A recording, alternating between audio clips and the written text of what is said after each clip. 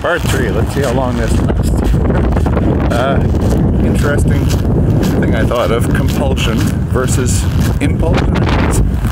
You're compulsive versus impulsive. Compulsion means that you're forced to do something, because if you don't, there'll be negative consequences. Whereas if you have an impulse, it's, oh, I want to do that. Climate like this, winter, if you don't get out of the house and get your blood flowing and stuff like that, there are consequences. You can get seasonal affective disorder, colloquially known, I guess, as cabin fever, where you're isolated, you're cooped up in the house. Unless you've developed the capacity to do nothing, just be, which I think I can generalize and say that the native people here can do that. They can just sit for hours doing nothing, living internally. But the immigrant populations, like the Europeans like myself and people like that, we have to keep ourselves occupied or we go crazy. So there's a compulsion. You don't do this, and there are consequences. You get out of shape, you develop psychological or emotional problems or whatever.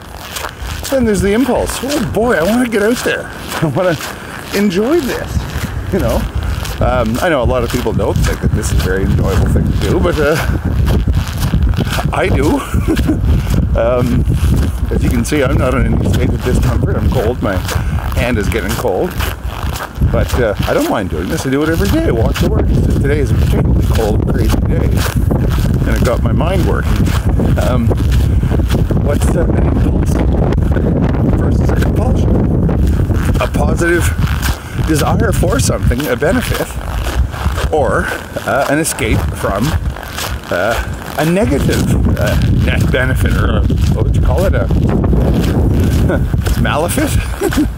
A penalty or a debit or something like that. A deficiency, a deprivation. If you don't do something, there's bad consequences.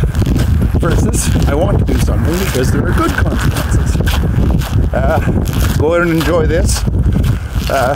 Because if you don't, well, maybe you're not really enjoying it, because if you don't, you'll have bad consequences, versus getting out and enjoying it for the positive benefit, pleasure, joy, atavistic, expansionist sort of feeling that you get, or expansive feeling, not expansionist. Again, why do we do anything, ever? What are our reasons? Hand's getting cold again, sorry.